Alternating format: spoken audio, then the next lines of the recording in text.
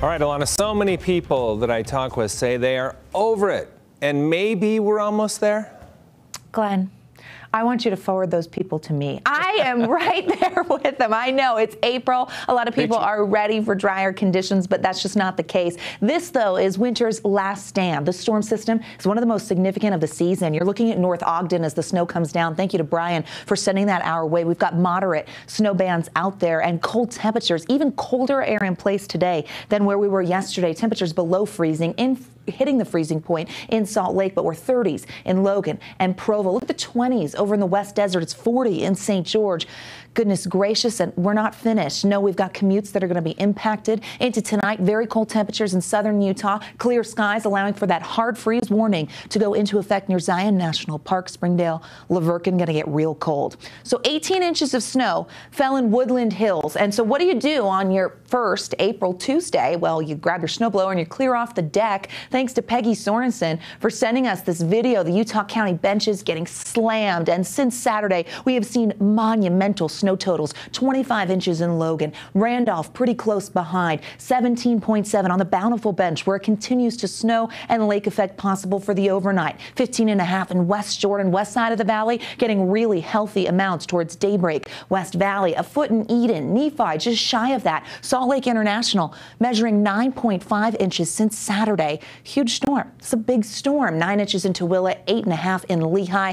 And there are areas that will pick up more. This trough is going to move to the east, but as it does, it will start to clear. We are just unsettled, and in the last few hours, you can see how those snow showers in northern Utah, they're still impacting us. Live view from Snow Basin, the mountains getting hit so hard, snow continuing to come down for the northern mountains. Very high avalanche danger. It's why Little Cottonwood is closed. We've got high danger for the entire Wasatch Range, the western Uintas, central Utah and the Skyline area, and it's not a surprise why. This is late season snow, so it's heavy, it's wet, and it could easily slide. So we've got to be really careful. And there's more on the way. Yeah, lake effect potential for Salt Lake, Davis, and possibly Tooele counties. Looking pretty good, though, for Utah County even to tap into it for tomorrow morning. It's out there now. Additional snowfall is expected. Let's walk through the timeline here. The Futurecast gives you a really good idea of when you will see the heaviest snowfall in your backyard. You can see snow showers out there by 7 p.m. Central Utah by ABC4 News at 10. Still seeing snow showers over the I-15 corridor. Also, as you look towards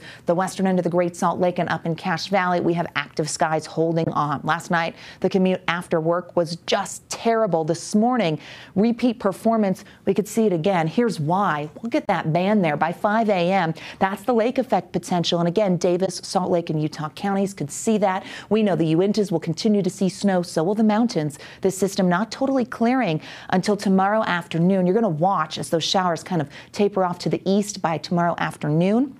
High pressure's knocking and going, do you want to warm up or do you want a pattern shift? Because that's what we're going to see, folks. Very dry conditions by Thursday at 6 p.m. and we will stay dry. And we have a rapid warm up on the way. That brings its own set of concerns. But here's how much additional snowfall we should expect for our northern valleys impacted by that lake enhancement. 3 to 6 for the benches, 6 to 12 for the mountains. Cottonwoods could go as high as an additional 16. We'll see what happens as we get through the overnight. Temperatures stay 20 to 30 degrees below seasonal norms for tomorrow. We've got the 30s in Price, 50s in St. George, 40s in the Four Corners area. Here's that rapid warm up. This is a concern because as we look at St. George, we go from the 50s to the 60s to the 70s. And I say, stay, Bob, stay. No, we actually go 80s for Easter Sunday. And we've got a lot of snow in the mountains in southern Utah. That's going to see accelerated runoff there. Wasatch Front sees snow showers for tomorrow. Morning commute is going to be impacted.